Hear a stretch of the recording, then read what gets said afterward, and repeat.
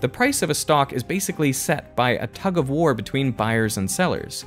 When more people want to buy a stock, the price goes up. When more people want to sell a stock, the price goes down. But the number of buyers and sellers can be influenced by almost anything, like the weather, politics, new competitors, innovation, and so on.